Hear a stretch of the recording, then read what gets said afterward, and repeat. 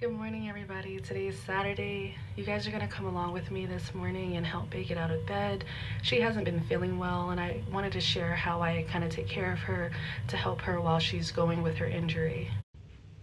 Okay, so I'm gonna go wake up Bae right now. Bae, good morning. It's time to get up. Good morning, sweetheart. It's time to get up. Did you sleep well? You did? It's time to get up and start the day and get you some breakfast, okay? Early. I know, it is early. It's about, what time is it? It's 8 o'clock here. Yep. Take some medicine. Okay. I already have everything ready for you, okay? Love you. Love you too. Okay guys, I just wanted to show you the hotel edition of how I packaged everything that I need to take care of my wife as she's healing through her injury. The very first thing is pain medicine. So she has been in pain every single day, can barely walk, and I give her this ibuprofen, about 2 every 24 hours, and normally it's for bedtime, so during the day she kind of has to deal with it because we don't want her taking too much pain medicine. The second thing, these are the tapes that I use to bandage her wound up. This one is for sensitivity. It works very well, so when I do peel off the bandage that I wrapped, it doesn't stick to her skin. This one is really good as well, as it's waterproof. As you guys know, we're dealing with hurricane season and it's a lot of rain.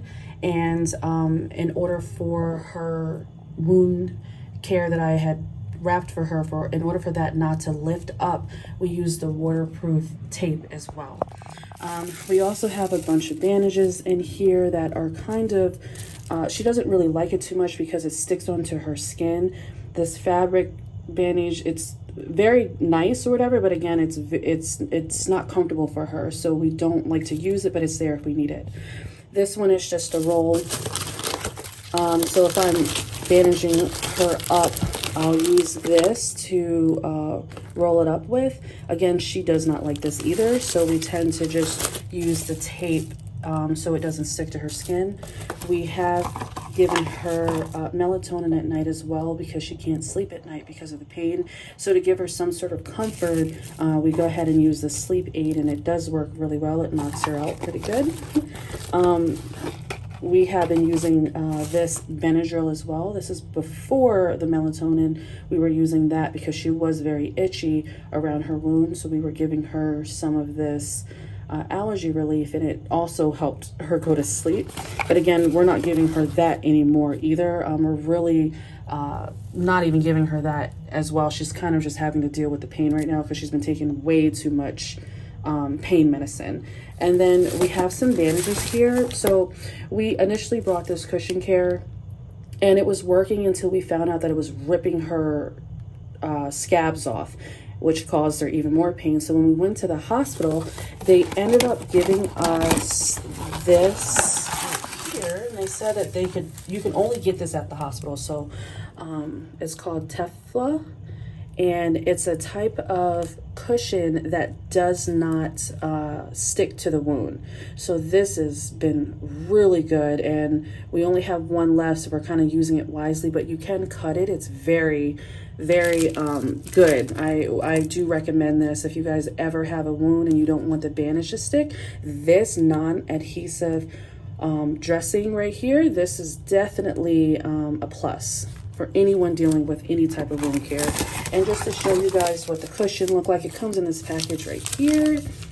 It's just a gauze pad. Again, this sticks, so this is a no-go for anyone that's dealing with active wounds, especially if they're wet or oozing. We try not to use this, but again, we use it at night if need be because it helps her with comfort. It's all about giving her comfort and relieving that pain.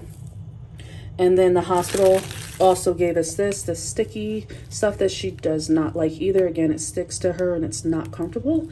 And again, we're running to make sure that she doesn't have as much pain. So went ahead and put this in a cute little basket and tie it all up. It's nice and sterile. And this is everything that I use to take care of her, and it's been working well so far. I just put on my shoes. Y'all, my worst times is the mornings and at night. And she has to physically help me put on my undergarments for my boxers, my pants, my shorts. And I can't even wear pants that if I do, it has to be all the way up and it's still pulled. That's why I wear lots of shorts, guys, because of how much pain I be in. So she's about to lift me. I don't got no bra on. Okay.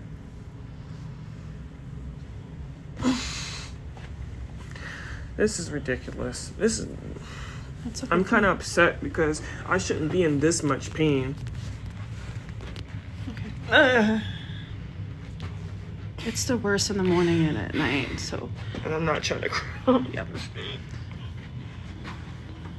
We're gonna go ahead and get her to the restroom and we'll be back. Okay, so while she's using the restroom, I wanted to show you guys these wipes that we got from CVS. Again, this is the hotel edition.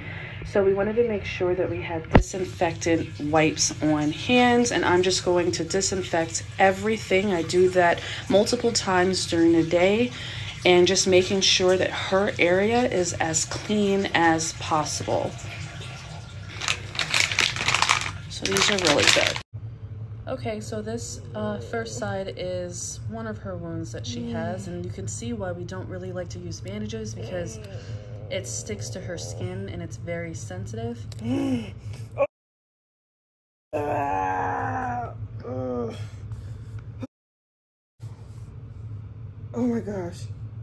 I'm gonna have to get, this is why we use that tape. Oh my gosh. I feel like it's really bad under there. Oh my gosh. Oh, ooh, no.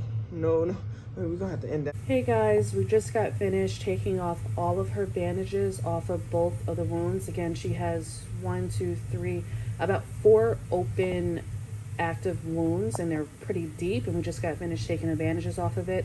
It was a very painful process for her, so she's not really doing too well right now. So again, the main focus is making sure that she's comfortable. So now we're about to clean these wounds, rewrap them, get her any type of medicine that she may need right now, because it was really painful for her. So I'm gonna go ahead and do that and share it with you guys. Also, I guess I want to also reiterate that this is behind the scenes. These are things that you guys do not see. Actively trying to take care of these wounds for her. She is very much in pain, and we're constantly having to make sure that she's okay, stop and take a break. She's very swollen as well around her wounds. That's why it's so important that we go to this appointment on Monday. We're also going to have to restop by the surgeon's office and make sure that she gets her CAT scan scheduled, because what's going on right now is that she's not getting enough oxygen flow to her foot. So it's starting from her leg all the way up from her groin all the way down to her foot, and the oxygen is not getting to her foot, hence why her wound is not healing the way that it should be healing.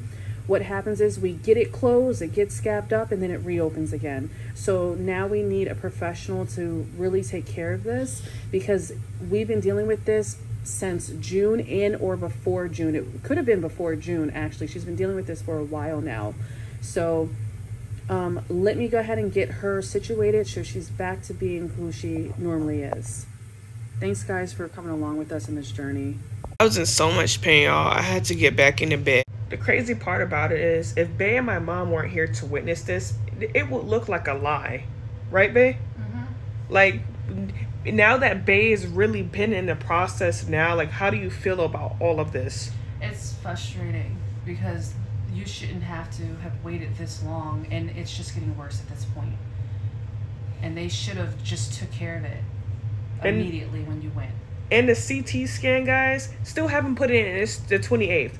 And then Monday is the 30th. So after I see the wound care, we're going over there and making sure that they put in the appointment. If they don't, now I'll have document that I went, we asked. And then when we go there, make sure we say, hey, we called whatever that lady's name is. I'm not going to say it on here. You said that you would take care of it because you had to get off of work.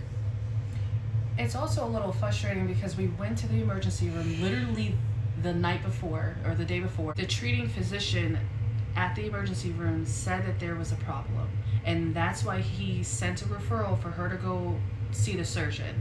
We go to the surgeon, he's rushing, took literally 5 minutes with us, just touched her foot and said everything was fine.